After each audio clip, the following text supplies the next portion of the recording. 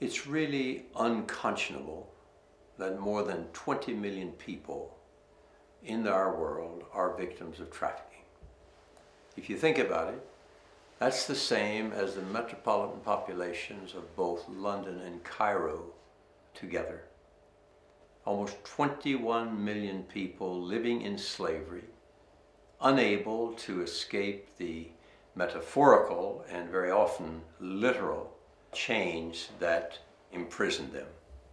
Most people think slavery was abolished in the last century, but unfortunately it is still very much with us in the form of human trafficking. Victims of trafficking are modern-day slaves.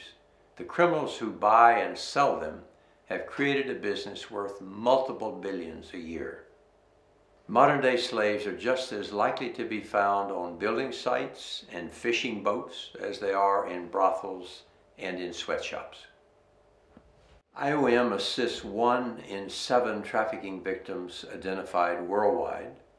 We help them to freedom and a chance at a new life. We have, for example, just helped repatriate more than 600 fishermen from Thai trawlers in Indonesia. These persons came from Cambodia, Myanmar, and Laos.